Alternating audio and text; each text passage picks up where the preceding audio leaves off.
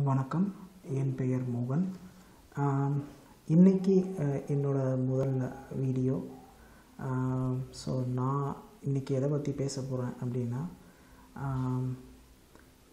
Unix. So நீங்கள் இப்போ என்னோடய ஸ்க்ரீனில் தெரிகிற பிக்சரை பார்ப்பீங்கன்னு நினைக்கிறேன். ஸோ எத்தனை பேருக்கு இந்த பிக்சர் ஞாபகம் இருக்குன்னு எனக்கு தெரியல. யாரெல்லாம் ஜுராசிக் பார்க், அதாவது 90s வந்த ஜுராசிக் பார்க் பார்த்துருப்பீங்களோ அவங்களுக்கு இந்த பிக்சர் கண்டிப்பாக ஞாபகம் இருக்கும். அதாவது அந்த ரெண்டு பசங்களும் ஒரு லேபில் மாட்டிப்பாங்க. ஸோ அந்த மாட்டிக்கிட்ட பிறகு அவங்களுக்கு போகிறதுக்கு வழி கிடைக்கணுன்னா ஒரு பர்டிகுலர் ஆப்ரேட்டிங் சிஸ்டத்தில் போய் அவங்க ஒர்க் பண்ணுறதுக்கு போவாங்க. அப்போ அந்த பொண்ணு அந்த சிஸ்டத்தை ஃபஸ்ட்டு பார்த்த உடனே அந்த பொண்ணு சொல்கிற வார்த்தை தான் இந்த வார்த்தை. அதாவது it's a unique system, I know this அப்படின்னு சொல்லும். ஸோ இந்த யூனிக் சிஸ்டம் அப்படின்ற விஷயம்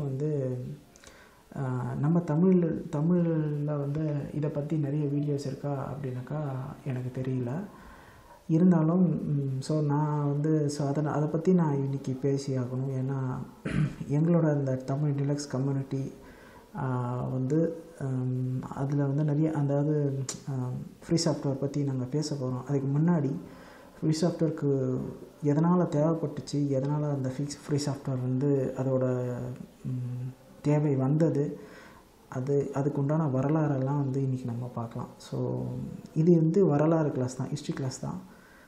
ஸோ நான் இன்றைக்கி யூனிக்ஸ் பற்றி இன்றைக்கி நான் சொல்ல போகிறேன். ஸோ நம்ம ஒரு back to 1964 MIT மெசசூட்ஸ் institute of டெக்னாலஜின்னு சொல்லுவாங்க. ஸோ அந்த இடத்துல ஒரு ஆப்ரேட்டிங் சிஸ்டமை உருவாக்குறாங்க. அந்த ஆப்ரேட்டிங் சிஸ்டத்துக்கு பேர் CTSS, அதாவது கம்பேட்டபிள் டைம் ஷேரிங் சிஸ்டம் அப்படின்னு சொல்லுவாங்க. ஸோ இந்த சிஸ்டம் இந்த CTSS OS தான் முதல்ல டைம் ஷேரிங் அப்படின்ற எக்ஸாக்டாக இதுதான் முதலான்னு தெரியாது. ஆனால் இதுவும் one of the latest operating system.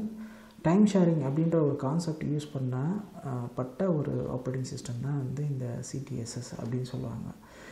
இந்த CTSS MIT லேபில் நிறுவுகிறாங்க, அதை பயன்படுத்துகிறாங்க. நிறைய பேர் அதை யூஸ் பண்ணி அதோட பயன்பாடு மற்ற அப்போ இருந்த அந்த கம்ப்யூட்டருங்களை கம்பேர் பண்ணி பார்க்கும்போது இந்த சிஸ்டம் இது மல்டி டைம் ஷேரிங்ன்றதுனால இதை ஒரே சமயத்தில் நிறைய பேர் ஒர்க் பண்ணுறதுக்கு உண்டான வசதியை கொடுத்தது.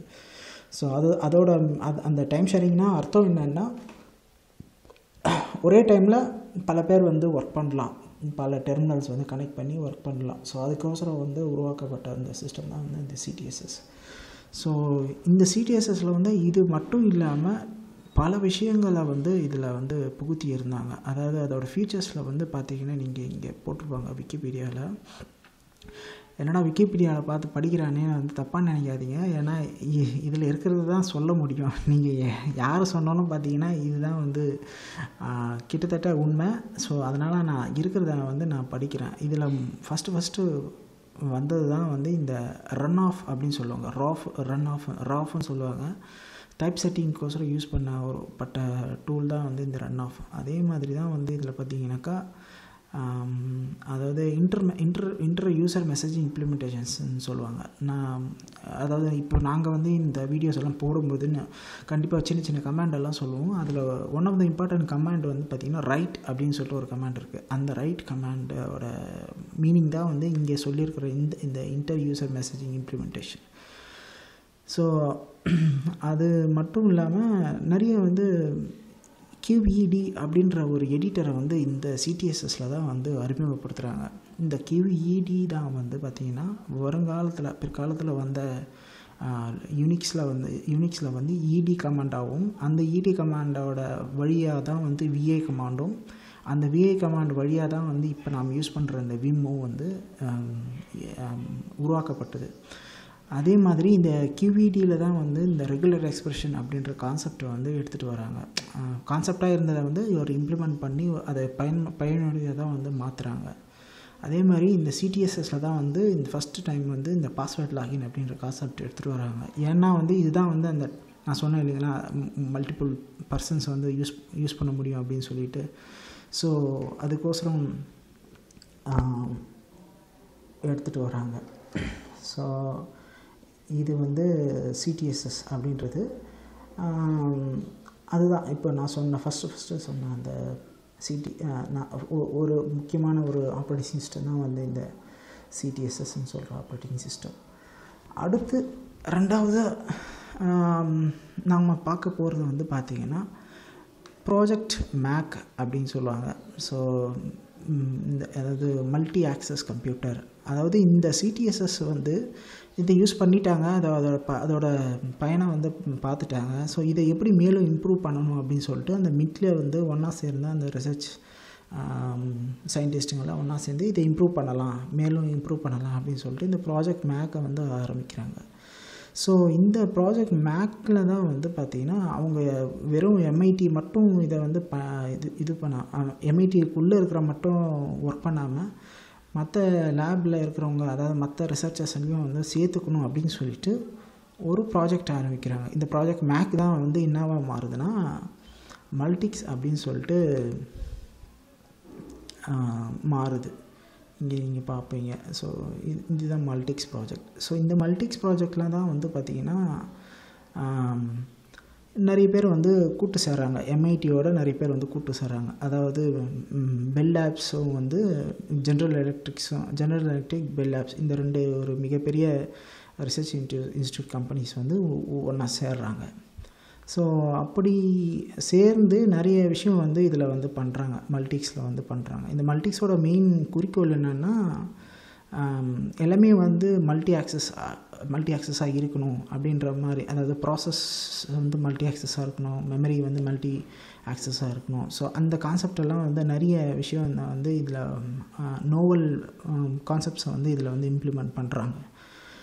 ஆனால் வந்து ஏதோ என்ன ஒரு காரணமோ என்னவோ தெரியல, ஏதோ ஒரு பிரச்சனையால் நிறைய வந்து இது ரொம்ப வந்து காம்ப்ளெக்ஸாக போயிடுச்சு. ஏன்னா நிறைய பேர் ஒர்க் பண்ணுறதுனால அவங்களோட நிறைய கான்செப்டை உள்ள போட்டு நிறைய இது என்ன ஆயிடுச்சுனாக்கா ஒரு கட்டத்தில் வந்து ப்ளோட்டட் ஆயிடுச்சு, ரொம்ப வந்து காம்ப்ளெக்ஸாக போயிடுச்சு. ஸோ அதுவும் இல்லாமல் எந்த ஒரு டெலிவரபிளும் வந்து வெளியே வரலை, அவங்க குறிப்பிட்ட டைமில் வந்து எந்த ஒரு டெலிவரபிளும் வெளியே வரலை.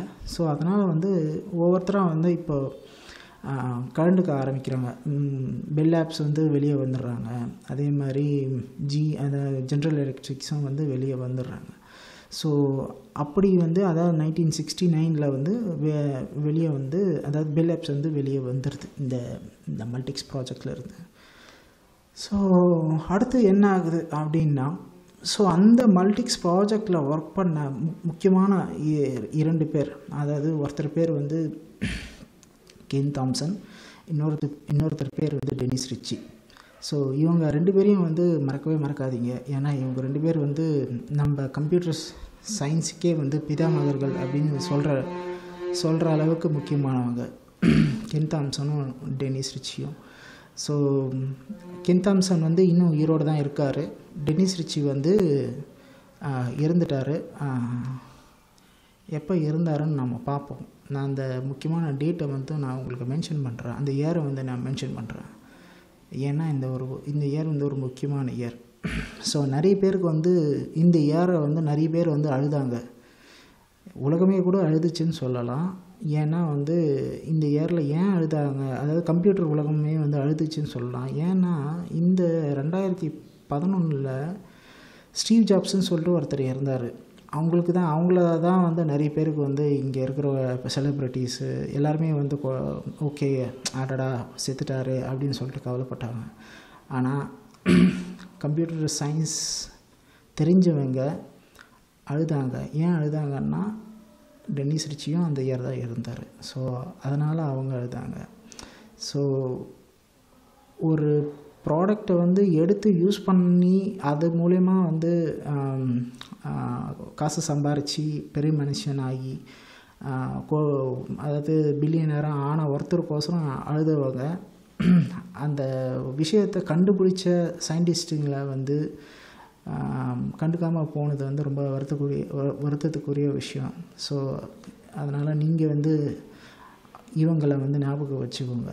Denis rich, Ken Thomson, McGill Rai, Joe ஓசனா, இவங்கெல்லாம் வந்து நம்ம கம்ப்யூட்டர் சயின்ஸுக்கு வந்து பிதாமகர்கள் மாதிரி. கென் தாம்சன் வந்து இன்னும் இருக்கார். கென் தாம்சன் வந்து இப்போ கூகுளில் வந்து உங்களுக்கு எல்லாருக்கும் தெரிஞ்சிருக்கும், கோலாங் அப்படின்னு சொல்லிட்டு ஒரு லாங்குவேஜ் இருக்கு இல்லையா, அந்த கோலாங்கை எழுதுகிறவர் வந்து கென் தாம்சன். ஸோ இப்போ ஹிஸ்ட்ரிக்கு போவோமே. அந்த அதாவது 1969, அதாவது 69 வந்து இவங்க வெளியே வந்துடுறாங்க இல்லையா. ஸோ வெளியே வந்துட்டு இவங்களால் வந்து பெல் லேப்ஸில் வந்து சும்மா உக்காந்துட்டு இருக்க முடியல. ஸோ அதனால் வந்து அவங்க என்ன பண்ணுறாங்கன்னா, ஒரு ஒரு ஒரு PDP 7 அப்படின்னு சொல்லிட்டு ஒரு மெஷின் இவங்க கிட்ட கிடைக்குது. ஸோ அப்போ இவர் கென் தாம்சன் என்ன பண்ணுறாருன்னா, அதை வந்து அவர் அந்த மல்டிக்ஸில் ஒர்க் பண்ணும்போது அவர் கற்றுக்கிட்ட எல்லா கான்செப்டையும் வந்து ஒரு ஆப்ரேட்டிங் சிஸ்டமாக மாற்றி வந்து எழுதிடுறாரு. ஸோ அப்படி உருவானது தான் வந்து பார்த்திங்கன்னா யூனிக்ஸ். ஃபஸ்ட்டு அவர் எழுதும்போது அசம்பிளியில் தான் எழுதினார், அசம்பிளி லாங்குவேஜில் தான் எழுதினார். அந்த அசம்பிளி லாங்குவேஜில் எழுதி அதை அந்த PDP 7 வந்து போட்டு இயக்க வச்சார். ஸோ அதுக்கப்புறம் வந்து பார்த்திங்கன்னா டெனிஸ் ரிச்சி வந்து நேற்றுக்கு அந்த லாங்குவேஜ் ரிசர்ச்சில் இருந்ததுனால லாங்குவேஜ் ரிசர்ச் எல்லாம் முடிஞ்சு 4வது யூனிக்ஸ் வெர்ஷன் வந்து பார்த்திங்கன்னா அசம்பிளி லாங்குவேஜில் இருந்து சிக்கு வந்து மாற்றப்படுது. ஏன் சிவிக்கு மாற்றப்படுது அப்படின்னா, போர்ட்டபிலிட்டி அப்படின்னு ஒரு கான்செப்ட் இருக்குது. அதாவது அந்த காலத்துலலாம் வந்து பார்த்திங்கன்னா ஒவ்வொரு மிஷினுக்கும் வந்து இன்ஸ்ட்ரக்ஷன் செட் வந்து மாறுபடும். இப்போ இருக்கிற மாதிரி x86, x64 அப்படிலாம் சொல்கிறோம் இல்லையா. ஸோ அந்த காலத்தில் வந்து ஒவ்வொரு மிஷினுக்குமே வந்து இன்ஸ்ட்ரக்ஷன் செட் வந்து வேறு இருக்கும். ஸோ அது மாதிரி இருக்கிற ஒரு மிஷினில் வந்து நம்ம கோடு எழுதணும்னா அந்த மிஷினுக்கு உண்டான இன்ஸ்ட்ரக்ஷன் செட்டில் தான் வந்து நம்ம எழுதணும். ஸோ அந்த இன்ஸ்ட்ரக்ஷன் செட்டை வந்து ஒரு முறை எழுதுனாக்கா மறுபடியும் வேறு ஒரு மிஷினில் வந்து அதை பயன்படாது. ஸோ அதனால தான் வந்து அசம்பிளி லாங்குவேஜில் இருந்த ஒரு ஆப்ரேட்டிங் சிஸ்டத்தை வந்து சியில் எழுதும்போது நமக்கு என்ன தேவை, இன்னொரு மிஷினுக்கு போர்ட் பண்ணணும்னா ஒரே ஒரு விஷயம் தான் தேவை. என்ன தேவைன்னா, அந்த மிஷினுக்கு உண்டான சி கம்பைலர் வேணும். கம்பைலர்னால் என்னன்னா, சாதாரண சோர்ஸ் கோடை அசம்பிளி கோடை, அதாவது மெஷின் கோடை மாற்றுற ஒரு ப்ரோக்ராம், அவ்வளோதான். ஸோ அதை வந்து அந்த இன்னொரு மிஷினுக்கு எழுதிட்டாங்கன்னா, சி கம்பைலர் வந்து இன்னொரு மிஷினுக்கு வந்துருச்சுன்னா ஆட்டோமேட்டிக்காக சி கோடை வந்து ஒரு மிஷின்லேருந்து இன்னொரு மிஷினுக்கு போர்ட் பண்ணிடலாம். ஸோ இதுதான் கான்செப்ட். அதனால தான் வந்து வெர்ஷன் 4 ஆஃப் யூனிக்ஸ் வந்து அசம்பிளியிலேருந்து சியை வந்து மாற்றி எழுதுகிறாங்க. ஸோ இப்படி தான் வந்து சி வந்து வந்தது. ஸோ சி உருவாக முக்கியமான காரணம் வந்து யூனிக்ஸ் தான். யூனிக்ஸ், அதாவது யூனிக்ஸும் சியும் வந்து பிரிக்க முடியாது உங்களால். ஸோ அது வந்து ஒரு முக்கியமான விஷயம், தெரிஞ்சிக்க வேண்டிய முக்கியமான விஷயம். அது வந்து இப்போது ஒன்ஸ் வந்து நீங்கள் சியில் போர்ட் பண்ண உடனே PDP 11 அப்படின்னு சொல்லிட்டு வேறு ஒரு பெரிய மிஷினுக்கு வந்து இந்த ஆப்ரேட்டிங் சிஸ்டத்தை வந்து யூனிக்ஸ் ஆப்ரேட்டிங் சிஸ்டத்தை வந்து போர்ட் பண்ணுறாங்க. அது வந்து சக்ஸஸ்ஃபுல்லாகவும் வந்து அவங்களோட அந்த ப்ராஜெக்ட்ஸ் எல்லாம் வந்து நிறைய பேர் வந்து யூஸ் பண்ண ஆரம்பிச்சிடுறாங்க. அதாவது பெல் லேப்ஸ் இன்டர்னல்லையே வந்து பார்த்திங்கன்னா நிறைய அவங்க கம்பெனிக்கு தேவையான நிறைய பெரிய பெரிய அப்ளிகேஷன்ஸ் எல்லாம் வந்து யூனிக்ஸில் வந்து ரன் பண்ண ஆரம்பிக்கிறாங்க. ஸோ இப்படி வந்து கொஞ்சம் கொஞ்சமாக வந்து வளர்ந்துக்கிட்டே வருது. இந்த அதாவது பெல் லேப்ஸ்க்கு உள்ளவே வந்து இன்டர்னலாகவே வந்து யூனிக்ஸ் வந்து வளர்ந்துக்கிட்டே வருது. நிறைய பேர் வந்து ரெக்குயர்மெண்ட்டு நிறைய வருது. அதாவது ஆஃபீஸ் ரெக்குயர்மெண்ட்ஸ் எல்லாம் நிறைய வருது. நிறைய இந்த பில்லிங்கு, அதாவது அக்கௌண்ட்ஸ் மேனேஜ்மெண்ட்டு எல்லாத்தையும் வந்து வேறு மெஷினில் வேறு ஆப்ரேட்டிங் சிஸ்டத்தில் செஞ்சுட்டு இருந்ததை வந்து இந்த யூனிக்ஸ் வந்து ரொம்ப எளிமையாகவும் ரொம்ப நீட்டாகவும் இருக்கிறதுனால எல்லோரும் வந்து இந்த யூனிக்ஸில் வந்து அவங்க அந்த பழைய அப்ளிகேஷன்ஸை வந்து யூனிக்ஸில் வந்து சி ப்ரோக்ராம் எழுதி போர்ட் பண்ண ஆரம்பிக்கிறாங்க. அது வந்து ரொம்ப சக்ஸஸ்ஃபுல்லாகவும் ரொம்ப ஃபாஸ்ட்டாகவும் வந்து ஏன்னா இது யூனிக்ஸ் வந்து டைம் ஷேரிங் சிஸ்டம் அப்படின்றதுனால அந்த பழைய மிஷின்ஸ் எல்லாம் வந்து பார்த்திங்கன்னா பேட்ச் ப்ராசஸிங் சிஸ்டம். நீங்கள் ஒரு பஞ்ச் கார்டை உள்ளே போடுவீங்க, அது வந்து கரன்னு அது இது பண்ணி வெளியே வரும். ஸோ இது வந்து டைம் ஷேரிங்கிறதுனால அட் அ டைமில் வந்து நீங்கள் மல்டிபிள் யூசர்ஸை வந்து அதில் ஒர்க் பண்ண முடியும், அதில் யூஸ் பண்ண முடியும். ஸோ அதனால் வந்து அது ரொம்ப ஃபாஸ்ட்டாக இருந்ததுனால நிறைய பெல் லேப்ஸோட இன்டர்னல் வந்து முதல்ல மாறுச்சு. ஸோ இப்போ வந்து இன்னொரு விஷயம் நடக்குது. நான் சொன்னேன் இல்லைங்களா, கென் தாம்சன் அப்படின்னு சொல்லிட்டு அவர் வந்து அவரோட ஒரிஜினல் யூனிவர்சிட்டி வந்து பார்த்திங்கன்னா யூனிவர்சிட்டி ஆஃப் கலிஃபோர்னியா பெர்க்லி அப்படின்னு சொல்லுவாங்க, பெர்க்லி யூனிவர்சிட்டி அப்படின்னு சொல்லுவாங்க, பிஎஸ்டி அப்படின்னு சொல்லுவாங்க, சாரி பெர்க்லி யூனிவர்சிட்டின்னு சொல்லுவாங்க. ஸோ அந்த யூனிவர்சிட்டிக்கு வந்து இவர் வந்து ஒரு ஜஸ்ட்டு வந்து ஒரு சம்மர் ட்ரெயினர் மாதிரி போகிறாரு, ஒரு கெஸ்ட்டு ப்ரொஃபஸர்னு சொல்லுவாங்க இல்லையா. ஸோ அது மாதிரி வந்து போகிறாரு. அங்கே போய் என்ன பண்ணுறாரு, அங்கே இருக்கிற அந்த ரிசர்ச் ஸ்டூடெண்ட்ஸுங்களுக்கெல்லாம் வந்து யூனிக்ஸை பற்றி சொல்லி கொடுத்துறாரு. ஃபஸ்ட்டு அந்த யூனிக்ஸை வந்து இன்ஸ்டால் பண்ணிடுறாரு, அவங்களோட அந்த சிஸ்டமில் வந்து யூனிக்ஸை இன்ஸ்டால் பண்ணிடுறாரு. அவங்களுக்கு வந்து ட்ரைனிங்கும் கொடுத்துட்றாரு, அந்த ரிசர்ச் ஸ்டூடெண்ட்ஸுங்களுக்கு வந்து ட்ரைனிங்கும் கொடுத்துட்றாரு. ஸோ இதனால் வந்து என்ன ஆகுதுன்னா, அவங்க வந்து அந்த பெல் லேப்ஸில் வந்து நிறைய பேர் வந்து கான்ட்ரிபியூட் பண்ண ஆரம்பிக்கிறாங்க, நிறைய டூல்ஸ் வந்து எழுத ஆரம்பிக்கிறாங்க, யூனிக்ஸ் கோதரம் நிறைய டூல்ஸ் எழுத ஆரம்பிக்கிறாங்க. ஸோ அப்படி எழுதப்பட்ட ஒரு டூல் தான் வந்து இந்த இஎக்ஸ் அப்படின்னு சொல்கிற இந்த கமாண்டு. இஎக்ஸ் மட்டும் கிடையாது, பில்ஜாய் அப்படின்ற ஒருத்தர் தான் வந்து இந்த விஐ எடிட்டர் அப்படின்னு சொல்லுவோம் இல்லையா, நம்ம விஐ அப்படின்னு சொல்லுவோம் அந்த விஐ எடிட்டரை வந்து எழுதினவர் வந்து பில்ஜாய். ஸோ அந்த விஐ எடிட்டர் வந்து பிறந்த இடம் வந்து பெர்க்லி யூனிவர்சிட்டி தான், பெர்க்லி யூனிவர்சிட்டியில் தான் வந்து அது பிறந்தது. ஸோ இதெல்லாம் எப்படிடா போச்சு, நம்ம இங்கே ஒரு இடத்துல வந்து ஒரு ஆப்ரேட்டிங் சிஸ்டமை உருவாக்குறாங்க, அதை வந்து எப்படி இன்னொரு இடத்துல வந்து யூஸ் பண்ணுறாங்க அப்படின்ற ஒரு கேள்வி உங்களுக்கு வரலாம். ஏன்னா அப்போ வந்து இந்த ப்ரொப்ரைட்டரி சாஃப்ட்வேர் அப்படின்ற ஒரு கான்செப்டே வந்து கிடையாது. அதாவது மேக்ஸில் வந்து ஒருத்தர் வந்து ஒரு தியரம் கண்டுபிடிக்கிறாருன்னா அதை வந்து எல்லாருக்கும் வந்து பகிர்வார் இல்லைங்களா. ஸோ அப்படி இருந்த ஒரு விஷயந்தான் வந்து சோர்ஸ் கோட். அப்போ இருந்த விஷயந்தான் வந்து ஒரு சோர்ஸ் கோட். ஒருத்தர் வந்து ஒரு சோர்ஸ் கோட் எழுதுறாருன்னா அந்த சோர்ஸ் கோடை வந்து அவர் வந்து யாருக்கு வேணாலும் அவர் பகிரலாம். அப்போ வந்து எந்த ஒரு டிஸ்கிரிப்ஷனும் கிடையாது, யாரும் வந்து இது பண்ண மாட்டாங்க. அதே மாதிரி ஒரு அப்ளிகேஷன் இருக்குன்னா அந்த அப்ளிகேஷன் வந்து சோர்ஸ் கோடை தான் வந்து வரும். ஏன்னா அப்போ தான் வந்து அந்த சோர்ஸ் கோடை வந்து அந்த மெஷினுக்கு வந்து அந்த போர்ட் பண்ண முடியும் அவங்களால. ஸோ அதனால் வந்து அது சோர்ஸ் கோடை தான் வரும். அப்படி இருந்த ஒரு உலகம்தான் வந்து அந்த காலகட்டம், அதாவது 1973, 74 அந்த டைமு. ஸோ இப்போ என்ன ஆகுது, அடுத்து என்ன ஆகுது, ஸோ இவங்க வந்து என்ன பண்ணுறாங்கன்னா இந்த விஐ எடிட்டரை வந்து இவங்க க்ரியேட் பண்ணிடுறாங்க, பெர்க்லி சாஃப்ட்வேர் டிஸ்ட்ரிபியூஷனு. அதுவும் இல்லாமல் இஎக்ஸு, அப்புறம் சிஷெல்னு சொல்லிட்டு ஒரு ஷெல் இருக்குது, சிஷெல்னு சொல்லிட்டு சொல்லுவாங்க, நார்மல் ஷெல் இருக்குது. யூனிக்ஸில் வந்து நார்மல் ஷெல் இருக்கும், ஒரிஜினல் யூனிக்ஸ்லேயே வந்து நார்மல் எஸ்ஹெச் அப்படின்னு சொல்லுவாங்க, அந்த ஷெல் இருக்கும். இவங்க வந்து அதை இம்ப்ரூவ் பண்ணி சிஷெல்னு சொல்லிட்டு அவங்க உருவாக்குறாங்க.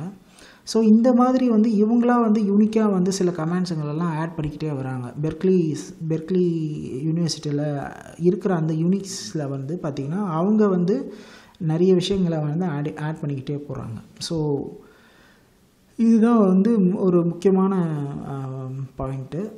அடுத்தது வந்து பார்த்திங்கன்னா இந்த பிஎஸ்டியோட இன்னொரு முக்கியமான ஒரு விஷயம் வந்து பார்த்திங்கன்னா பெர்க்லி சாக்கெட்ஸ் அப்படின்னு சொல்லுவாங்க.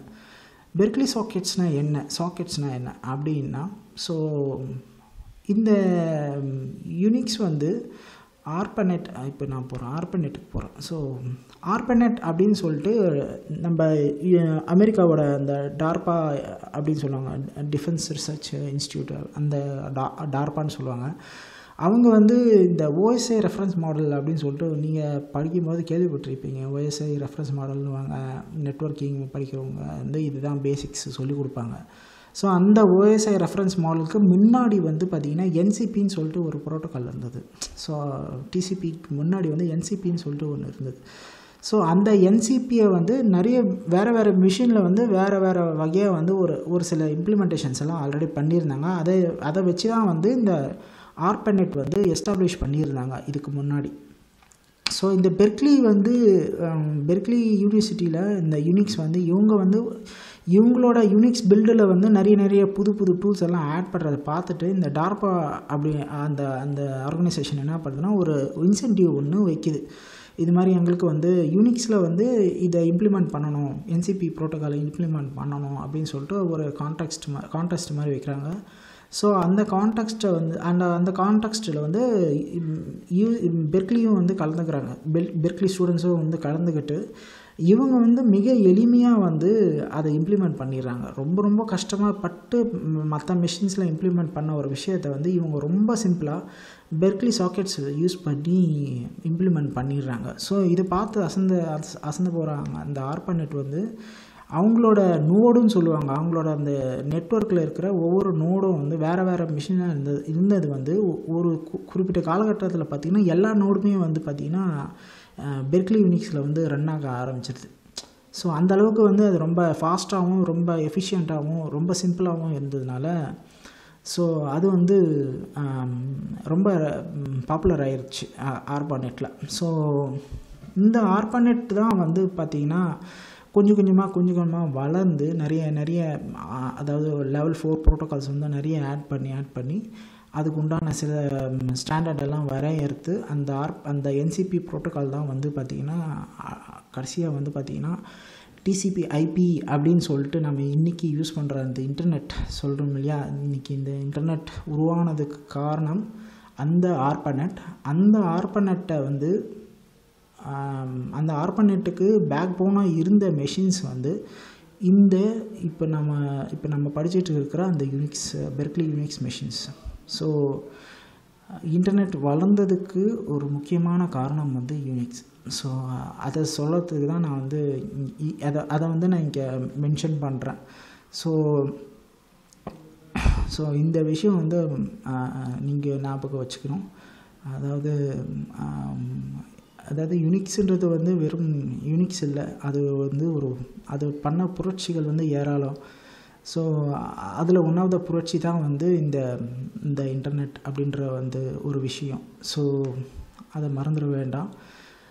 ஸோ இது மாதிரி தான் அதாவது அந்த யூனிக்ஸ் நான் சொல்லிங்கன்னா பெல் லேப்ஸில் வந்து இருந்த யூனிக்ஸ் வந்து இப்போது பெல் லேப்ஸ் வந்து என்ன ஆச்சுன்னா பெல் லேப்ஸ் வந்து ஓகே இது வந்து ரொம்ப பாப்புலர் ஆயிடுச்சு.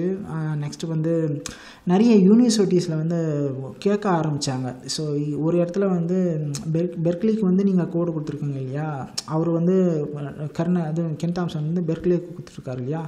ஸோ அதே மாதிரி யூஎஸில் இருக்கிற எல்லா யூனிவர்சிட்டிலையும் வந்து இந்த யூனிக்ஸை வந்து நிறுவ ஆரம்பித்து அந்த நிறுவ அந்த ARPANETம் வந்து யூஎஸில் வந்து வளர்ந்துக்கிட்டே வந்தது. ஸோ ஏன்னா யூனிக்ஸ் இருக்கிறதுனால ஆட்டோமேட்டிக்காக வந்து அந்த என்சிபியும் TCP/IPயும் போய் உக்காந்துரும் இல்லைங்களா. ஸோ ஆட்டோமேட்டிக்காக வந்து அங்கே இருக்கிற அந்த யூனிவர்சிட்டி எல்லாமே வந்து ARPANETக்குள்ளே வந்துடுறாங்க. ஸோ இதனால் வந்து கம்யூனிகேஷன் வந்து நிறைய நடக்க ஆரம்பிக்குது. ஸோ இதை பார்த்த பெல் லேப்ஸ்க்கு வந்து என்ன ஐடியா தோணுதுன்னா, இதை வந்து நாம் ஏன் கமர்ஷியல் ஆக்கக்கூடாது அப்படின்னு சொல்லிட்டு அவங்க வந்து கமர்ஷியல் ஆக்க முற்படுறாங்க. ஸோ இப்படி கமர்ஷியல் ஆக்க முற்படும் போது அவங்க வந்து என்ன பண்ணுறாங்கன்னா லைசன்ஸ் வந்து கொடுக்குறாங்க ஒவ்வொரு ப்ரைவேட் கம்பெனிக்கும். ஓகே இது வந்து யூனிக்ஸு அப்படின்னு சொல்லிட்டு கமர்ஷியல் பண்ணி யூனிக்ஸை வந்து விற்கிறாங்க. ஒவ்வொரு கம்பெனிக்கும் லைசன்ஸ் கொடுக்குறாங்க. அந்த கம்பெனி வந்து என்ன பண்ணலான்னா லைசன்ஸ் மணி பே பண்ணிவிட்டு அந்த லைசன்ஸை வாங்கிட்டு அந்த சோர்ஸ் கோடை வாங்கிட்டு அவங்க வந்து அந்த கஸ்டமைசேஷன்லாம் பண்ணி அதை வந்து அவங்க நேமில் வந்து யூனிக்ஸாக வந்து விற்றுக்கலாம். ஸோ இதுதான் வந்து கமர்ஷியலைசேஷன். யூனிக்ஸ் கமர்ஷியலைசேஷன் ஆனது வந்து இப்படி தான். ஸோ இதனால் என்ன ஆச்சுன்னா அந்த கமர்ஷியல் யூனிக்ஸில் வந்து பார்த்திங்கன்னா அவங்க வந்து சோர்ஸ் கோடு கொடுக்க மாட்டாங்க. அதாவது இந்த காலகட்டத்தில் தான் வந்து என்ன ஆச்சுன்னா அந்த ப்ரொப்ரைட்டரி சாஃப்ட்வேர் அப்படின்ற கான்செப்ட் வந்து உள்ளே வருது. ஸோ அந்த 80s ஏர்லி 80s அதாவது லேட்டர் 70s ஏர்லி 80ஸில் தான் வந்து இந்த ப்ரொப்ரைட்டரின்ற ஒரு கான்செப்ட் வருது. ப்ரொப்ரைட்டரி கான்செப்ட் வந்து பிற்பாடு வந்து நிறைய எங்கள் ஆளுங்க வந்து வீடியோ போடுவாங்க. ப்ரொப்ரைட்டரி சாஃப்ட்வேர்னால் என்ன, ஓப்பன் சோர்ஸ்னால் என்ன அப்படின்றத விஷயம்லாம் விளக்குவாங்க. பட் அதுக்கு முன்னாடி நான் வந்து இந்த ப்ரொப்ரைட்டரி இந்த ஹிஸ்ட்ரியில் வந்து எந்த காலகட்டத்தில் அந்த ப்ரொப்ரைட்டரின்ற விஷயம் வந்து வருதுன்னு நான் சொல்கிறேன்.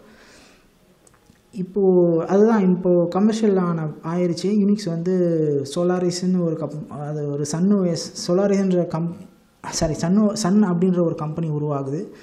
இந்த கம்பெனியை உருவாக்குறவங்க யாருனாக்கா அந்த BSD பெர்க்லி இன்ஸ்டியூட்டில் படித்த பசங்க தான் இந்த சன்னை வந்து க்ரியேட் பண்ணுறாங்க. ஸோ அவங்க வந்து அவங்களுக்கு யூனிக்ஸோட அருமை தெரியறதுனால அவங்க உடனே இயர்லியாக வந்து அவங்க அந்த யூனிக்ஸை வந்து கமர்ஷியல் ஆக்க பார்க்குறாங்க. ஸோ அது ஒன்று. ரெண்டாவது வந்து ஹெச்பி யூஎக்ஸ் எல்லாருக்கும் நல்லா தெரிஞ்சிருக்கும். ஹெச்பி வந்து அவங்களோட யூனிக்ஸ் வெர்ஷனும் வந்து ஒன்று இருக்குது. ஐபிஎம்மோட ஒரு வெர்ஷன் தான் வந்து ஏஐஎக்ஸ்ன்னு சொல்லுவாங்க. எஸ்ஜிஐன்னு சொல்லிட்டு இன்னொரு பெரிய கம்பெனி அவங்களோட ஐரிக்ஸ்ன்னு சொல்லிட்டு ஒரு வெர்ஷன் வச்சுருந்தாங்க. அதேமாதிரி யூனிக்ஸ் வேறுன்னு சொல்லிட்டு ஒரு ஒரு ஒரு யூனிக்ஸ் இருக்குது. மைக்ரோசாஃப்ட்டும் ஒரு வெர்ஷன் வச்சுருந்தாங்க. இங்கே மென்ஷன் பண்ணியிருக்காங்க பாருங்க, ஜீனிக்ஸ் அப்படின்னு சொல்லிட்டு வச்சுருக்காங்க பார்த்திங்கன்னா. அவங்க மைக்ரோசாஃப்ட்டும் வந்து மைக்ரோசாஃப்ட் டாஸுக்கு முன்னாடி யூனிக்ஸை வந்து அவங்க கமர்ஷியலாக்க பார்த்தாங்க. ஸோ அது எப்படி சக்ஸஸ்ஃபுல்லாக ஆச்சா இல்லையான்றதெல்லாம் எனக்கு தெரியல. அந்த ஹிஸ்ட்ரி அந்தளவுக்கு எனக்கு தெரியல. அதுதான் இப்போ வந்து 2 பார்ட்டாக பிரியுது. அதாவது யூனிக்ஸ் வந்து ரிசர்ச் யூனிக்ஸாக இருந்த ஒரு விஷயம் வந்து கமர்ஷியல் யூனிக்ஸாகவும், இன்னொரு பக்கம் பார்த்திங்கன்னா இந்த பெர்க்லி யூனிவர்சிட்டி இருக்காங்க பார்த்திங்களா, அந்த யூனிவர்சிட்டி ஸ்டூடெண்ட்ஸ் வந்து மணி மைண்டடாக இல்லை. அவங்க பாட்டுக்கு அவங்க அப்டேட்ஸ் எல்லாம் கொடுத்துக்கிட்டே இருக்காங்க. அவங்க பாட்டுக்கு அவங்க வந்து அப்புறம் அந்த புது வெர்ஷன்ஸை வந்து கொடுத்துக்கிட்டே இருக்காங்க. பெர்க்லி வந்து கொடுத்துக்கிட்டே இருக்காங்க. இது வந்து ஒரு கட்டத்தில் என்ன ஆயிடுதுனாக்கா, இந்த அதாவது கமர்ஷியல் கம்பெனிங்க வந்து பெர்க்லியை வந்து கட்டாயப்படுத்துகிறாங்க. இது மாதிரி நீங்கள் வந்து ஃப்ரீயாக கொடுக்கக்கூடாது. ஏன்னா வந்து நாங்கள் வந்து லைசன்ஸ் வாங்கி நாங்கள் காசு செலவு பண்ணி நாங்கள் வந்து கமர்ஷியல் பண்ணிகிட்ருக்கோம். நீங்கள் என்னடானாக்கா நீங்கள் பாட்டுக்கு கொடுத்துக்கிட்டே இருக்கீங்களே அப்படின்னு சொல்லிட்டு அவங்க வந்து சண்டைக்கு போகிறாங்க, கோர்ட்டுக்கு எடுக்கிறாங்க. அது வந்து அப்படி ஒரு மாதிரி போகுது. அதாவது இதுக்கு பேர் வந்து என்ன சொல்லுவாங்கன்னா யூனிக்ஸ் வார்ஸ் அப்படின்னு சொல்லிட்டு யூனிக்ஸ் வார் அப்படின்னு சொல்லிட்டு சொல்லுவாங்க. அதாவது ஒவ்வொரு ப்ரைவேட் கம்பெனியும் வந்து ஒவ்வொரு பப்ளிக் அதாவது சாஃப்ட்வேர் ஃப்ரீயாக கொடுக்குற அந்த பெர்க்லி சாஃப்ட்வேர் மேலே வந்து கேஸ் போட்டு அதோட பாப்புலாரிட்டியை வந்து முடக்குனாங்க. பாப்புலாரிட்டி இந்த சென்ஸ் அதோட டிஸ்ட்ரிபியூஷனை வந்து முடக்குனாங்க. ஸோ இதுதான் வந்து அந்த டைமில் வந்து நடந்த விஷயம். ஸோ அதுக்கப்புறம் வந்து என்னாச்சுன்னா ஒரு வழியாக வந்து இந்த விஷயம் எல்லாம் முடியுது. இந்த விஷயம்லாம் இந்த கேஸெல்லாம் வந்து ஒரு காலகட்டத்தில் வந்து முடிவுக்கு வருது. அதாவது 1995 வந்துடணும்னு வச்சுக்கோங்களேன். நான் இதுக்கு முன்னாடி ஒரு விஷயம் நடந்துச்சு, நான் சொல்கிறேன் அது என்ன விஷயம்னு சொல்லிட்டு. பட் ஆனால் நான் யூனிக்ஸோட டைம்லைனை சொல்லிடுறேன். ஸோ ஒன்ஸ் வந்து ஒரு வழியாக அந்த கேஸ் எல்லாம் முடிஞ்சு பெர்க்லி வந்து இந்த சாஃப்ட்வேர் டிஸ்ட்ரிபியூஷன் வந்து நிறுத்தும் போது கடைசியாக அவங்க விட்டுட்டு அந்த டிஸ்ட்ரிபியூஷனை பேஸ் பண்ணி ஒரு 3 வெர்ஷன் வந்து வருது. அதாவது அந்த யூனிக்ஸ் வெர்ஷன் வந்து 3 வெர்ஷனாக வந்து பிரியுது. அதுக்கு ஒன் ஆஃப் த வெர்ஷன் தான் வந்து FreeBSDன்னு சொல்லுவாங்க. ஸோ இது வந்து FreeBSD. ஸோ இதை நீங்கள் பார்த்துருக்கிறதுக்கு வாய்ப்பு இருக்குது. அதாவது நெட்ஃப்ளிக்ஸ் வந்து அவங்களோட சர்வர்ஸில் வந்து நிறையா வந்து FreeBSD வந்து யூஸ் பண்ணுறாங்க. இன்றைக்கும் வந்து நெட்ஃப்ளிக்ஸ் வந்து யூஸ் பண்ணுறாங்க. ஏன்னா அதோட நான் சொன்னேன் இல்லைங்களா, பெர்க்லி சாக்கெட்ஸ், அந்த பெர்க்லி சாக்கெட்ஸோட மகிமை அந்தளவுக்கு வந்து பர்ஃபார்மன்ஸ் உடையது. நிறைய வந்து இந்த நாஸ்ன்னு சொல்லுவாங்க இல்லையா, நெட்வொர்க் ஆக்சஸ் ஸ்டோரேஜ்னு சொல்லிட்டு, அதிலெல்லாம் வந்து இந்த FreeBSD வந்து நிறைய பேர் இன்றைக்கும் வந்து பயங்கரமாக வந்து யூஸ் பண்ணுறாங்க. இதுதான் வந்து FreeBSD. அடுத்து வந்து NetBSD. ஸோ இவங்களோட மெயின் அதாவது இவங்களும் வந்து யூனிக்ஸோட வழி வந்த யூனிக்ஸு. ஸோ இதில் வந்து அந்த ஒரிஜினல் யூனிக்ஸ் சோர்ஸ் கோட் வந்து இருக்குது. அதாவது இந்த நான் சொன்னது பார்த்திங்கன்னா இந்த 3 BSD சொன்னேன் இல்லைங்களா, FreeBSD, NetBSD. இந்த NetBSDலேருந்து வந்த OpenBSD. ஸோ இந்த 3 BSDலையுமே வந்து பார்த்திங்கன்னா ஒரிஜினல் BSDயோட சோர்ஸ் கோட் வந்து இருக்குன்னு அப்படின்னு தான் நான் நினைக்கிறேன். கன்ஃபார்மாக என்னால் சொல்ல முடியல. பட் ஆனால் அதோட அதாவது யூனிக்ஸ் வழியாக வந்த யூனிக்ஸ் இப்போ இருக்கிற யூனிக்ஸ் எதிரா அப்படின்னு கேட்டாங்கனாக்கா இந்த 3 யூனிக்ஸை சொல்லுவாங்க. FreeBSD, NetBSD and OpenBSD. So நான் FreeBSD பற்றி ஓரளவுக்கு சொல்லிட்டேன். NetBSD வந்து மெயினாக இவங்களோட பர்பஸ் என்னன்னா தெரியல, அதுதான் உண்மை. ஸோ நான் படிச்சுட்டு சொல்கிறேன், வேணும்னா NetBSD பற்றி ஒன்றும் தனி சப்ஜெக்டாக கூட போடலாம், அது ஒன்றும் பிரச்சனை இல்லை. அடுத்து வந்து ஓப்பன் பற்றி எனக்கு தெரியும். OpenBSD வந்து யாருன்னா, இந்த நீங்கள் SSH அப்படின்னு சொல்லிட்டு நாங்கள் புட்டின்னெல்லாம் யூஸ் பண்ணுவீங்க இல்லையா. ஸோ விண்டோஸில் வந்து புட்டி யூஸ் பண்ணுவீங்க இல்லையா. ஸோ அந்த புட்டி வந்து கனெக்ட் பண்ணுற சர்வர் வந்து மேக்ஸிமம் 90% நீங்கள் புட்டி வச்சு ஒரு சர்வர் கனெக்ட் பண்ணுறீங்க, யூனிக் சர்வரோ இல்லை லினக்ஸ் சர்வரோ ஏதோ ஒரு சர்வர் கனெக்ட் பண்ணுறீங்கன்னா அதில் 90% சான்ஸு நீங்கள் OpenSSH தான் வந்து கனெக்ட் பண்ணுவீங்க. அதாவது OpenSSHன்றது வந்து ஒரு கிரிப்டோகிராஃபி லைப்ரரி, OpenSSLன்னு சொல்லுவாங்க. ஸோ அந்த கிரிப்டோகிராஃபி லைப்ரரியை வந்து இவங்க வந்து ரொம்ப ரொம்ப அழகாக வந்து மெயின்டைன் பண்ணிட்டு வராங்க. க்ரியேட் பண்ணதும் வந்து இந்த கம்யூனிட்டி தான், OpenBSD கம்யூனிட்டி தான். ஸோ இவங்க வந்து செக்யூரிட்டியில் வந்து பக்காவான ஆள். நீங்கள் OpenBSD கம்யூனிட்டியில் வந்து போய் பார்த்தீங்கன்னா செக்யூரிட்டியை பற்றி பயங்கரமாக வந்து சொல்லிக் கொடுப்பாங்க. அதே மாதிரி நீங்களும் வந்து அந்த செக்யூரிட்டி ஓரியன்ட் வாய்ஸை வந்து நீங்கள் யூஸ் பண்ணலாம். OpenBSD யூஸ் பண்ணுறீங்கன்னா அதுதான் வந்து மேட்டர். அடுத்தது ஸோ இந்த வழியை நான் வந்து உங்களுக்கு சொல்லிட்டேன். அதாவது இப்போ நம்ம எப்படி ட்ராவல் பண்ணோம்னா இப்படி போயிட்டு பெர்க்லி நான் சொல்லிட்டேன். பெர்க்லியிலேருந்து நான் சொன்ன அந்த FreeBSD, NetBSD, OpenBSD இது மூணுத்தையும் வந்து இன்னமும் இருக்குது. இது வந்து 2020 வரைக்கும் தான் போட்டிருக்காங்க இந்த டைமில் இல்லை. ஆனால் இப்போவும் வந்து இந்த 3 ப்ராஜெக்டும் சூப்பராக வந்து ரன் ஆகிட்டுருக்கு. அடுத்த ஒரு பிரான்ச்சை பற்றி நான் உங்களுக்கு சொல்லியே ஆகணும். அதாவது நான் சொன்னேன் இல்லையா, அந்த முக்கியமான அந்த பில்லியனியர், அந்த ஸ்டீவ் ஜாப்ஸ் அப்படின்ற ஒரு பில்லியனர் பற்றி நான் பேசினேன் இல்லையா, அவர் சாகும் போது உலகமே வந்து கண்ணீர் விட்டு அழுதுது அப்படின்னு சொல்லிட்டு சொன்னேன் இல்லையா, அந்த மனுஷன் வந்து அந்த ஆள் வந்து அந்த ஆள் ஸ்டோரியும் நல்லா தான் இருக்கும், உங்களுக்கு எல்லாருக்கும் தெரிஞ்சிருக்கும் அந்த ஆள் ஸ்டோரி. பட் இருந்தாலும் ஒரு முக்கியமான கட்டத்தை வந்து நான் சொல்கிறேன். அதாவது இது டெக்னிக்கலாக நடந்த ஒரு விஷயத்த சொல்கிறேன். ஆப்பிள் என்ன பண்ணிச்சுன்னா, ஸோ அந்த ஸ்டீவ் ஜாப்ஸ்ன்றவர் வந்து தேவையில்லை அப்படின்னு சொல்லிட்டு வெளியே துரத்திட்டாங்க இல்லையா. ஸோ அவர் வந்து என்ன பண்ணுறாருனா நெக்ஸ்ட் ஸ்டெப் அப்படின்னு சொல்லிட்டு ஒரு யூனிக்ஸை வந்து பெர்க்லி BSD வழியாக வந்து ஆரம்பிக்கிறாரு. புரியுதுங்களா? அதாவது BSD தான் அவரோட கர்னல். அதாவது பெர்க்லி BSD கர்னல் யூஸ் பண்ணி அந்த நெக்ஸ்ட் ஸ்டெப் அப்படின்னு சொல்லிட்டு ஒரு ஆப்ரேட்டிங் சிஸ்டத்தை வந்து க்ரியேட் பண்ணுறாரு. ஒரு கம்பெனி வந்து க்ரியேட் பண்ணுறாரு நெக்ஸ்ட் அப்படின்னு சொல்லிட்டு. ஸோ அந்த கம்பெனி மூலிமா அவர் வந்து வியாபாரம் பண்ணிக்கிட்டே இருக்கார். ஸோ அவர் எழுதின அந்த ஒரு கர்னல் தான் வந்து டார்வின் அப்படின்னு சொல்லிட்டு சொல்லுவாங்க. டார்வின் கர்னல் இது வந்து மேக் கர்னல் அப்படின்னு சொல்லிட்டு XNU அப்படின்னு சொல்லுவாங்க. நீங்கள் மேக்கை யூஸ் பண்ணுறவங்க, மேக்கை தெரிஞ்சவங்க பார்த்தீங்கன்னா சொல்லுவாங்க XNU அப்படின்னு சொல்லுவாங்க. XNU கர்னல் அப்படின்னு சொல்லிட்டு சொல்லுவாங்க. ஸோ அந்த XNU கர்னல் என்னடா அப்படின்னாக்கா, XNU வந்து 2 பார்ட்டு. அதாவது ஒரு பார்ட்டுக்கு மேலே அது வந்து அந்த கர்னலே வந்து பார்த்திங்கன்னா வந்து ஒரு மைக்ரோ கர்னல் ஆர்கிடெக்சரு. இதெல்லாம் வந்து மைக்ரோ கர்னல் ஆர்கிடெக்சர் வந்து கொஞ்சம் டீப்பாக போனோம், அதை பற்றி இப்போ பேசுவானா. ஒரு மைக்ரோ கர்னல் ஆர்கிடெக்சரில் வந்து ஒரு லேயராக ஒரு லேயர் தான் வந்து பார்த்திங்கன்னா இந்த டார்வின் அப்படின்னு சொல்கிற இந்த கர்னல். ஸோ இந்த டார்வின் கர்னல் வந்து யூனிக்ஸ், அதாவது POSIX சப்போர்ட் வந்து மேக்கில் வரணும் அப்படின்றதுக்கோசரம் எடுத்து வந்து அந்த XNUக்கு மேலே வந்து இந்த டார்வினை வச்சுருவாங்க. ஸோ இந்த டார்வினும் இந்த XNUம் சேர்ந்தது தான் வந்து மேக் கர்னல் அப்படின்னு சொல்லுவாங்க. மேக்கின்டோஷ் அந்த மேக் அப்படின்னு சொல்லுவோம் இல்லையா, அந்த மேக் கர்னல். ஸோ அந்த மேக் கர்னல் தான் வந்து இன்றைக்கி யூஸ் பண்ணுறோம் இல்லையா, நம்ம இந்த மேக் OS அப்படின்னு சொல்லுவாங்க இல்லையா, ஆப்பிளோட iOS, அப்புறம் அந்த எல்லா ஆப்பிளோட எல்லா எல்லா டிவைஸ்லையும் ரன் ஆகிறது வந்து பார்த்திங்கன்னா மேக் அந்த XNU கர்னல் தான். ஸோ அந்த XNU கர்னலுக்கு உள்ளே வந்து உக்காந்துக்கிட்டு இருக்கிறது தான் வந்து இந்த டார்வின். ஸோ இந்த டார்வின் வந்து எதுக்கு அங்கே உக்காந்துக்கிட்டு இருக்குன்னா, அந்த POSIX கம்ப்ளைண்ட் இருக்கணும், யூனிக்ஸ் சம்மந்தமாக யூனிக்ஸ் கம்ப்ளைண்ட் இருக்கணும் அப்படின்றதுக்கோசரம் அந்த டார்வின் வந்து அதுக்குள்ளே வந்து போய் உக்காந்துருக்கு. ஸோ அப்படி பார்த்தாக்கா நீங்கள் ஐஃபோன் யூஸ் பண்ணுறீங்க அப்படின்னா நீங்கள் வந்து யூனிக்ஸ் யூஸ் பண்ணுறீங்க அப்படின்னு அர்த்தம். ஸோ அதுதான் வந்து நான் இங்கே சொல்ல வரேன். ஸோ நீங்கள் ஐஃபோனோ இல்லைனா நீங்கள் ஆப்பிள் சம்மந்தமான எந்த ஒரு ப்ராடக்டை நீங்கள் யூஸ் பண்ணாலும் நீங்கள் யூஸ் பண்ணுறது வந்து பார்த்திங்கன்னா யூனிக்ஸ் அப்படின்ற ஒரு ஆப்ரேட்டிங் சிஸ்டம். டெக்னிக்காக வந்து அது யூனிக்ஸ் இல்லை, பட் இருந்தாலும் அது யூனிக்ஸ் அப்படின்னு சொல்லிக்கலாங்க. ஏன்னா அது வந்து POSIX கம்ப்ளைண்ட்கோசரம் அந்த டார்வின்ற ஒரு விஷயம் அது உள்ளே இருக்கிறதுனால அது யூனிக்ஸ்ன்னு சொல்லிக்கலாம்.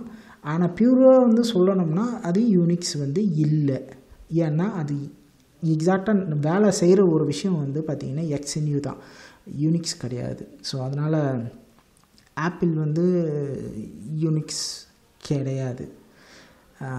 ஸோ இந்த இந்த இந்த பிரான்ச் பற்றி நான் இப்போ சொல்லிட்டேன்.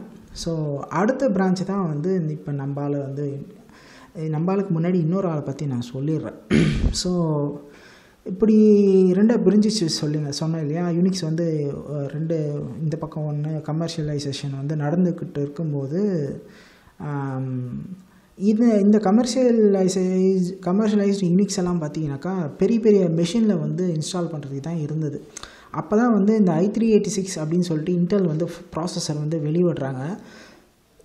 அந்த ப்ராசஸருக்கு வந்து பார்த்திங்கன்னா ஒரு என்ன சொல்கிறது, ஒரு யூனிக்ஸ் பேஸ்டு ஆப்ரேட்டிங் சிஸ்டம் வந்து இல்லை. ஸோ அந்த போர்ட்டிங் வந்து இன்னும் யாரும் பண்ணலை. கமர்ஷியல் ப்ராடக்ட் விற்கிறவங்கெல்லாம் வந்து பெரிய பெரிய பாக்ஸுக்கு தான் விற்கிறதுக்கு முற்பட்டாங்களே தவிர இது மாதிரி சின்ன சின்ன இந்த ஹவுஸ் ஹோல்டு ப்ராடக்ட்டுக்கெல்லாம் வந்து யூனிக்ஸை வந்து போர்ட் பண்ணணும்னு சொல்லிட்டு யாரும் வந்து விருப்பப்படலை. ஸோ அப்போ தான் வந்து பார்த்திங்கன்னா ஆண்ட்ரூ எஸ் தென்னன்பாம் அப்படின்னு சொல்லிட்டு ஒரு ஆம்ஸ்டர்டாம் அங்கே ஒரு யூனிவர்சிட்டியில் ஒரு ப்ரொஃபஸர் வந்து அவரோட ஸ்டூடெண்ட்ஸ் வந்து நிறைய பேர் இந்த i386 வச்சுருக்கிறதால இவர் வந்து ஒரு ஓஎஸ் ப்ரொஃபஸர். ஸோ அதனால் வந்து அவரே வந்து இந்த யூனிக்ஸை பேஸ் பண்ணி ஒரு ஆப்ரேட்டிங் சிஸ்டம் வந்து அவர் வந்து ஃப்ரம் ஸ்க்ராட்ச் வந்து எழுதுகிறாரு. ஸோ அப்படி எழுதப்பட்ட ஒரு ஆப்ரேட்டிங் சிஸ்டம் தான் வந்து மினிக்ஸ் அப்படின்னு சொல்லுவாங்க.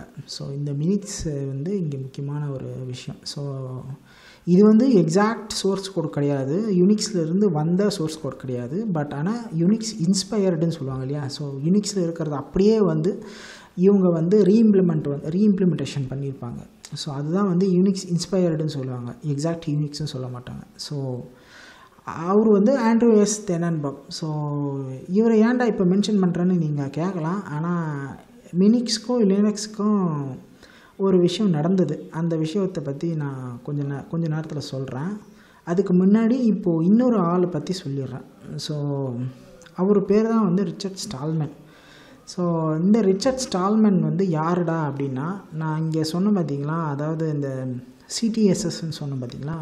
ஸோ இந்த சிடிஎஸ்எஸ் இன்ஸ்டால் ஆன அந்த ஒரு குரூப் இருந்தாங்க பார்த்தீங்களா. அந்த சிடிஎஸ்எஸை வந்து மெயின்டைன் பண்ணிக்கிட்டு அதுக்கு டெவலப் பண்ணிக்கிட்டு மின்ட்டில் வந்து ஒரு கூட்டம் வந்து இருந்துச்சு பார்த்தீங்களா. அந்த கூட்டத்துக்கு பேர் வந்து சிஎஸ்ஐஎல் அப்படின்னு சொல்லிட்டு ஒரு கூட்டம். அதை வந்து ஏஐ லேப்ஸ்ன்னு சொல்லுவாங்க. அந்த கூட்டத்தில் இருந்த ஒருத்தர் தான் வந்து ரிச்சர்ட் ஸ்டால்மன்.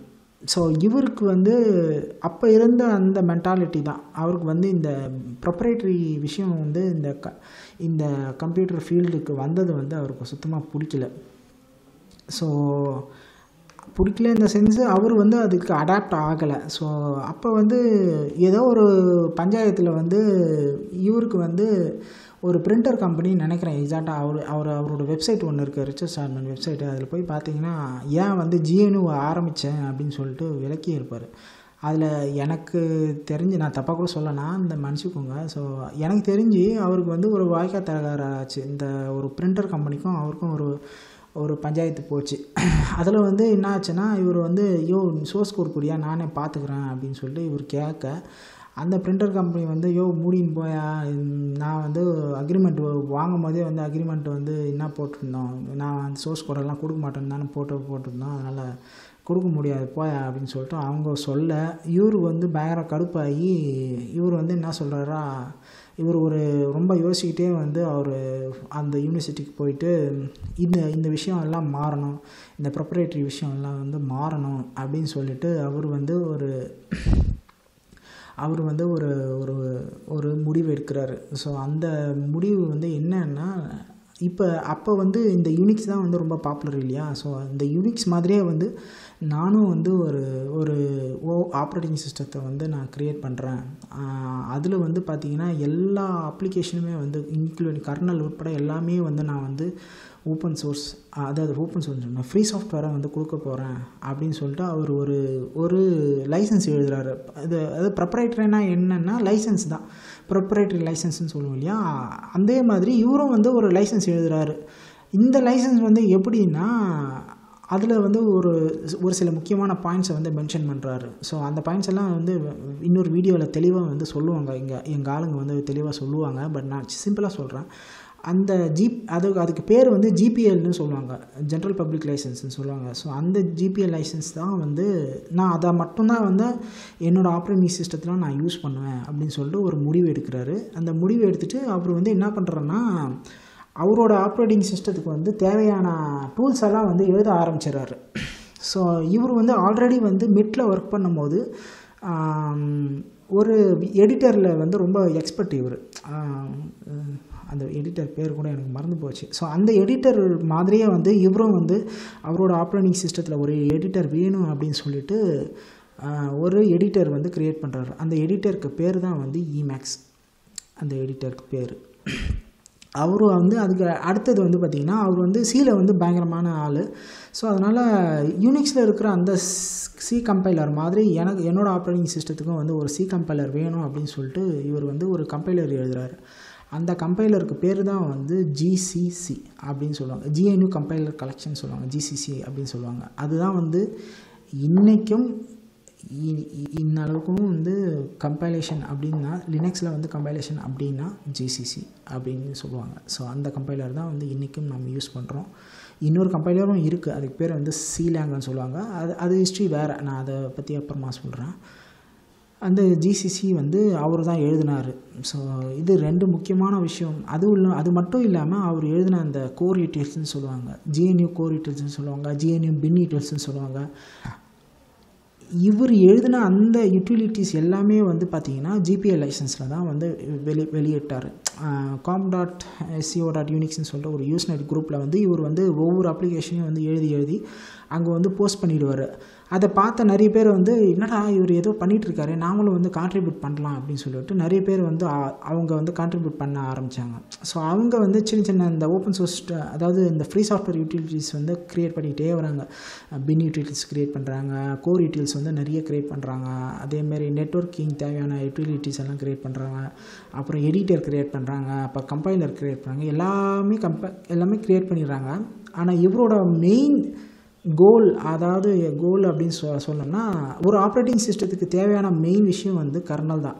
ஸோ இவர் வந்து இவரோட கர்னலுக்கு நேம் வந்து வச்சுட்டாரு, நான் ஃபஸ்ட்டே வச்சுட்டாரு. அதுக்கு பேர் வந்து GNU ஹர்டுன்னு சொல்லுவாங்க. அந்த ஹர்டு கர்னல் தான் வந்து இவர் எழுதணும் அப்படின்னு சொல்லிட்டு அவர் வந்து நோக்கமாக வச்சுக்கிட்டு இருந்தார். மற்ற யூட்டிலிட்டிஸாக தான் எழுதிட்டார். அதாவது ஒரு ஆப்ரேட்டிங் சிஸ்டத்துக்கு ரன் பண்ண தேவையான எல்லா யூசர்லேண்ட் யூட்டிலிட்டிஸையும் வந்து இவர் எழுதிட்டார். பட் ஆனால் அந்த கர்னலை வந்து இவர் எழுதுறதுக்கு வந்து இவருக்கு டைம் கிடைக்கல. ஸோ அது வந்து அப்படியே நிற்க போட்டுடுச்சு, பெண்டிங் ஆயிடுச்சு. இப்போ என்ன ஆயிடுச்சுன்னா, ஒரு ஓப்பன் சோர்ஸ் அதாவது ஒரு ஃப்ரீ சாஃப்ட்வேர் ஆப்ரேட்டிங் சிஸ்டத்துக்கு தேவையான எல்லாமே வந்து கிடச்சிருச்சு. ஆனால் ஒன்று மட்டும்தான் இப்போ மிஸ்ஸிங். அது கிடச்சிருச்சுன்னா உங்களுக்கு வந்து ஒரு full and full free software operating system வந்து கிடச்சிரும். ஸோ அதுக்கோசரம் வந்து நிறைய பேர் வந்து ட்ரை பண்ணிக்கிட்டே இருந்தாங்க. நிறைய பேர் வந்து GNU ஹர்டை வந்து ஸ்டார்ட் பண்ணி அதுக்கு உண்டான விஷயத்தெல்லாம் இம்ப்ளிமெண்ட் பண்ணிக்கிட்டே இருந்தாங்க. இது வந்து நடந்துக்கிட்டே இருந்தது. 1991 வரைக்கும் வந்து இது நடந்துக்கிட்டே இருக்குது. ஓகேங்களா? அதுக்கப்புறம் தான் வந்து ஒரு முக்கியமான விஷயம் வந்து நடக்குது.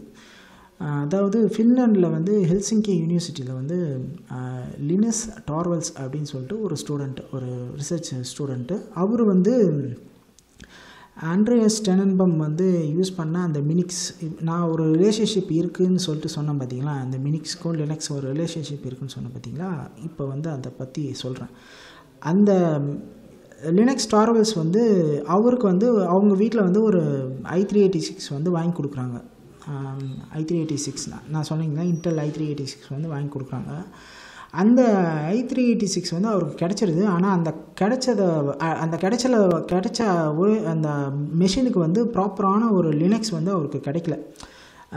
ஏன்னா அப்போ இருந்த எல்லாமே வந்து பார்த்திங்கன்னா பெரிய நான் சொல்லிங்க அந்த கமர்ஷியல் யூனிக்ஸ் தான் இருந்ததுன்னு சொல்லிட்டு, அவரோட யூனிவர்சிட்டியில் அவர் பார்த்த அந்த யூனிக்ஸ் வந்து பார்த்திங்கன்னா SunOS சோலாரிஸ்ன்னு சொல்லிட்டு இங்கே இருக்குது பார்த்திங்களா. இந்த சோலாரிஸ் தான் வந்து ஹெல்சிங்கி யூனிவர்சிட்டியில் அவர் OS கற்றுக்கிறதுக்கோசரம் அவங்க இன்ஸ்டால் பண்ணி அதை வச்சுருக்காங்க.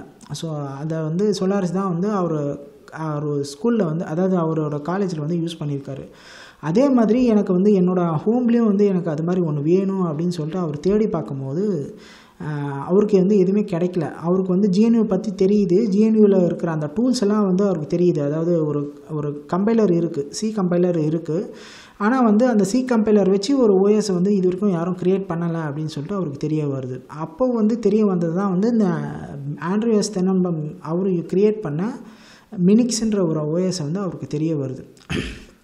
ஸோ அவர் ஆண்ட்ரியாஸ் தெனம்பமோட எதுக்கோசரம் அந்த மினிக்ஸை க்ரியேட் பண்ணாருன்னா, அவரோட ஸ்டூடெண்ட்ஸுக்கு வந்து ஓஎஸை கற்றுக்கணும் அப்படின்னு சொல்லிட்டு, கர்னலை வந்து கற்றுக்கணும் அப்படின்னு சொல்லிட்டு அவர் எழுதுனது தான் அந்த மினிக்ஸ்ன்ற ஒரு ஓஎஸ்ஸு. ஸோ இதனால் வந்து இவர் லினக்ஸ் அது இந்த மினிக்ஸ்ன்ற ஓஎஸ் வந்து i386 ரன் ஆகும். அதாவது நம்ம இன்டெல் i386 ரன் ஆகும். ஸோ அதனால் வந்து மினிக்ஸை வந்து லினக்ஸ் என்ன பண்ணுறாருன்னா, மினிக்ஸை வந்து சோர்ஸ் கோடை படிக்க ஆரம்பிக்கிறார்.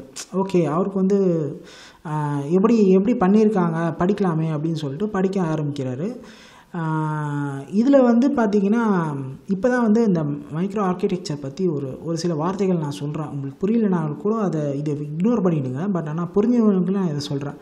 மினிக்ஸோட ஆர்கிடெக்சர் வந்து பார்த்திங்கன்னா மைக்ரோ ஆர்கிடெக்சர்னு சொல்லுவாங்க. யூனிக்ஸ் கர்னலில் வந்து 3 டைப்பு இருக்குதுன்னு நினைக்கிறேன். ஒன்று வந்து மைக்ரோ ஆர்கிடெக்சர், இன்னொன்று வந்து மோனோலித்திக்கு, இன்னொன்று வந்து ஹைப்ரிட்.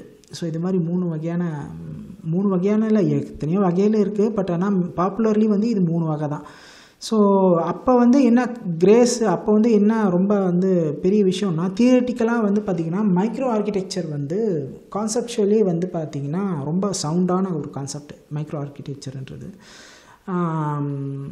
ஆனால் வந்து பார்த்திங்கன்னா லினக்ஸ் டார்வல்ஸ்க்கு வந்து ஆண்ட்ரியாஸ் சோர்ஸ் கோடெல்லாம் படிச்சுட்டு அவர் வந்து என்ன யோசிக்கிறாருன்னா, என்னாலெல்லாம் இவ்வளோலாம் கஷ்டப்பட்டெல்லாம் வந்து என்னால் கோடெல்லாம் எழுதிட்டு இருக்க முடியாது, மைக்ரோ ஆர்கிடெக்சர் கோடெல்லாம் எழுதிக்கிட்டு இருக்க முடியாது. எனக்கு தேவை வந்து என்னோடய பர்பஸ்க்கு வந்து நான் வந்து எனக்கு கிடைச்ச ஒரு மெஷினில் வந்து நான் வந்து ஒரு யூனிக்ஸ் வந்து வர வைக்கணும். அதுக்கு எந்த அளவுக்கு நான் சிம்பிளாக பண்ணணுமோ அந்த அளவுக்கு நான் சிம்பிளாக வந்து ஒரு கர்னலை வந்து நான் எழுதுகிறேன். அதாவது இந்த GNU யூட்டிலிட்டிஸை வச்சு என்னால் வந்து கர்னல் கோடு எழுதி என்னால் கம்பைல் பண்ணிக்க முடியும் அப்படின்னு சொல்லிட்டு அவர் முடிவு எடுத்து அவர் வந்து அந்த கோடை எழுதுகிறார்.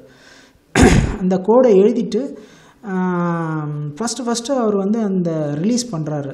அவர் எழுதின அந்த ஓஎஸை வந்து ஃபஸ்ட்டு ரிலீஸ் எங்கே பண்ணுறாருன்னா, அந்த மினிக்ஸோட யூஸ்நெட் குரூப்பில் தான் comp.science.unix ஏதோ ஒன்று இருக்குன்னு நினைக்கிறேன்.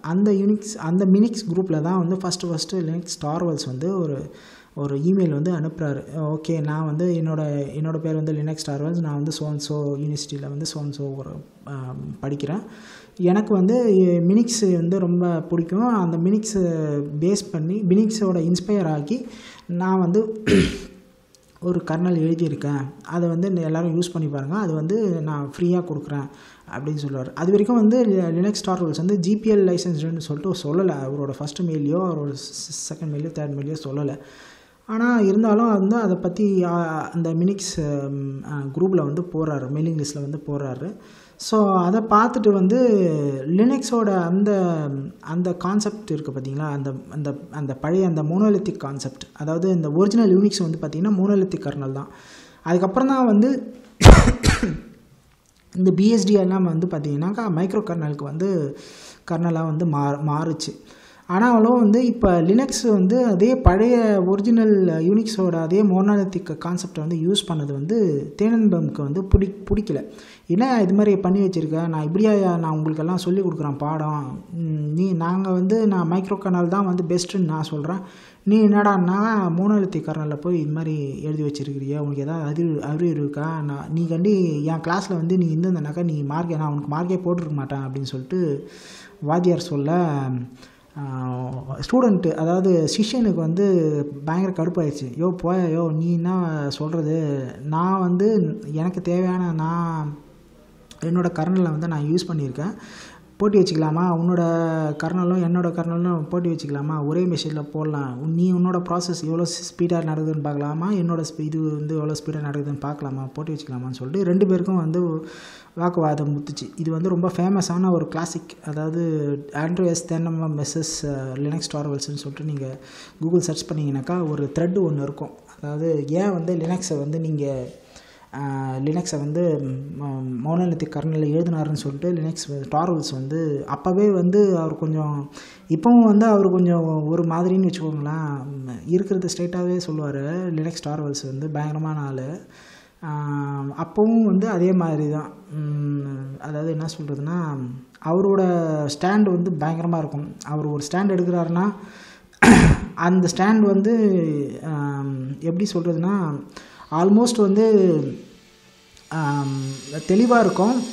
ஆனால் மற்றவங்களுக்கு வந்து அது வந்து என்ன சொல்கிறதுனா அவரோட அப்ரோச் வந்து டிஃப்ரெண்ட்டு. அது வந்து ஸ்ட்ரெயிட் ஃபார்வர்டாக சொல்லிவிடுவார். தப்புனாக்கா தப்பு அப்படின்னு சொல்லிட்டு ஸ்ட்ரெயிட் ஃபார்வர்டாக மூஞ்சிக்கு நேர மாதிரி அடிச்சா மாதிரி சொல்லிவிடுவார். அதனாலேயே வந்து அந்த ஆளுக்கு வந்து நிறைய டைம் பிரச்சனைலாம் நடந்திருக்கு. இப்போவும் வந்து நடந்துச்சு. ரீசெண்டாகலாம் கூட நிறைய பிரச்சனை நடந்துச்சு. ஏன்னா அவர் வந்து ஸ்ட்ரெயிட் ஃபார்வர்டாக இருக்கிறாரு, அது மாதிரி எல்லாம் இருக்கக்கூடாதுன்னு சொல்லிட்டு நிறைய பேர் உபதேசம்லாம் பண்ணாங்க அவருக்கு. அது ஒரு கதை. நான் அப்புறமா ஒரு விஷயம் வந்து தெளிவாக சொல்கிறேன், விளக்கமாக சொல்கிறேன். இப்போ இந்த ஹிஸ்ட்ரிக்கு வருவோம். ஸோ இது மாதிரி வந்து மினிக்ஸ் குரூப்பில் தான் வந்து ஃபஸ்ட்டு லினக்ஸ் வந்து அறிமுகம் ஆகுது. அந்த அறிமுகத்தை பார்த்துட்டு நிறைய பேர் வந்து லினக்ஸில் வந்து ஆர்வம் காட்ட ஆரம்பிக்கிறாங்க. GNUவில் எப்படி வந்து அந்த மெயிலிங் லிஸ்ட்டில் போட்ட உடனே GNUவில் ஆர்வம் காட்டினாங்களோ அதே மாதிரி லினக்ஸ்க்கும் வந்து ஆர்வம் காட்டுறாங்க. இப்படி வந்து லினக்ஸோட சோர்ஸ் கோடு வந்து இவர் வந்து எப்படியும் நான் வந்து இதுவாக வச்சுக்க மாட்டேன், யாரும் வந்து காசெல்லாம் கொடுக்க தேவையில்லை, யார் வேணாலும் அதில் ஒர்க் பண்ணலான்னு சொல்லிட்டார் இல்லையா.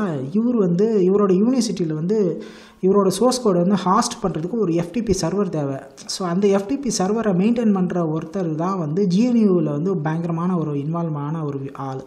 ஸோ அந்த ஆள் வந்து என்ன பண்ணுறாருன்னா, இந்த லினக்ஸோட சோர்ஸ் கோடை வந்து வேறு ஒரு பேர் தான் வச்சுருந்தார். ஆக்சுவலாக லினக்ஸ் வந்து அவரோட அந்த சோர்ஸ் அந்த கர்னலுக்கு பேர் வந்து வேறு ஏதோ வச்சுருந்தாலும், ஆனால் அந்த நான் சொன்னேன் இல்லைங்களா, அந்த FTP சர்வர் மெயின்டைன் பண்ணுறாருன்னு சொல்லிட்டு அவர் வந்து என்ன பண்ணிட்டாருன்னா லினக்ஸு அப்படின்னு இருக்கு இல்லையா. ஸோ இவர் வந்து லினக்ஸ் டார்வல்ஸ் தானே. ஸோ அதனால் நிலஸ் அப்படின்னு போட்டு வச்சுருந்ததை வந்து அந்த எஸ்ன்றதை தூக்கிட்டு இது வந்து யூனிக்ஸ் பேஸ் பண்ணுறது தானே, அதனால் வந்து லினக்ஸ் அப்படின்னு சொல்லிட்டு மாற்றிட்டார். ஸோ அப்படி பிறந்த நேம் தான் வந்து அந்த லினக்ஸ். ஸோ இதுதான் வந்து நம்ம லினக்ஸ் பிறந்த விஷயம். இப்படி தான் வந்து பிறந்துச்சு.